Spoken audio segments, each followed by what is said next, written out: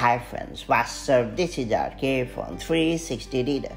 It's time to learn how to stop showing all windows from an app at once in Stage Manager in macOS 13 Ventura or later.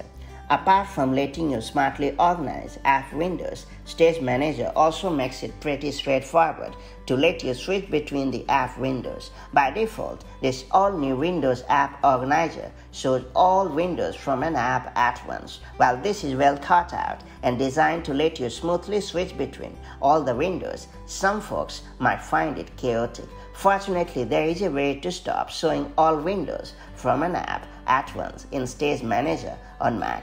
That said, let me show you how it's done the quick way. Before getting started, make sure you have subscribed our YouTube channel and hit the bell icon so that you won't miss any update from 360 Reader. First and foremost, open the System Settings app on your Mac. Alternatively, you can click on the Apple menu located at the top left corner of the screen and choose System Settings.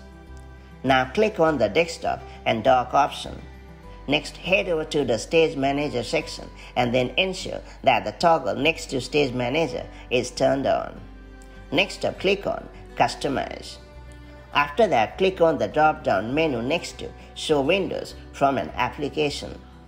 Now you have two options to choose from. All at once, choose it to show all windows. By default, it is already selected.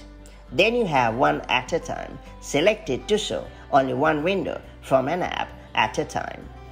Finally, select one at a time and then make sure to click on Done and you are pretty much done. That's all there is to it. The change will come into action straight away. Going forward, Stage Manager will no longer display all windows from an application at once. Of course, if you ever happen to revert the change, simply head into the same Stage Manager setting and then choose All at Once in the end. And then make sure to click on Done to confirm the action and you are pretty much done. If you found this video helpful, do like and share it, and I'll see you in the next video. Till then, stay safe and have a great time. Bye-bye.